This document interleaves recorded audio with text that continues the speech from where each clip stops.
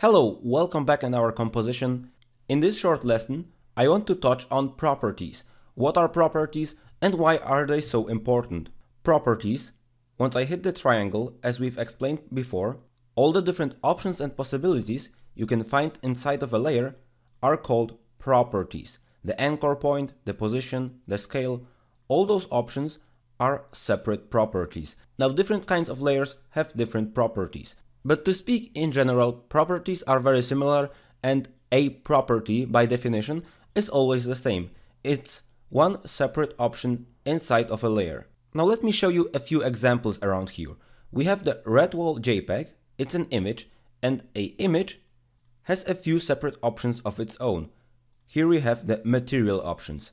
These are specific options to an image, but overall, each layer, but in general, layers by basic have their transform options. Those transform options are related to the anchor point, the position, the scale. We also have the opacity and rotation, and it all depends what do we attach to a certain layer. Let me make quickly a new composition.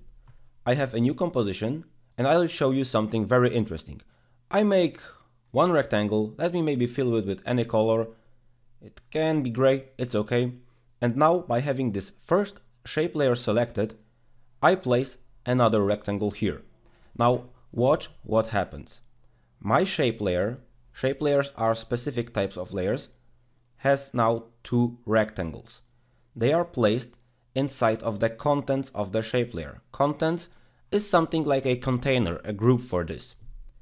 We have global transform options, which will apply to both of those rectangles. As we move the position, both rectangles move. As we change the scale, both of those rectangles will be bigger because both of those rectangles are on the same layers. But if I open rectangle 1 and rectangle 2, you can notice they have their own properties. And this is what might look complicated, but this is actually the beauty of the program. You have so many properties to work with and you can edit so much things that it gives you complete freedom of what you are doing. For example, we have our rectangle 2 here. I have the fill option, and inside of the fill option I have my gray color. And if I would like only to work here inside of the properties, I would not always have to find the fill option, the stroke option. I can change the color right here. I'll change it to a red color. A few lessons before we were talking about terminology, things like rendering, composition, and so on. And property is just an important word like those words before. Please remember that properties are those options here inside of After Effects. Each layer has its own properties, and those properties can be adjusted, they can be changed. It all depends which layer you are editing.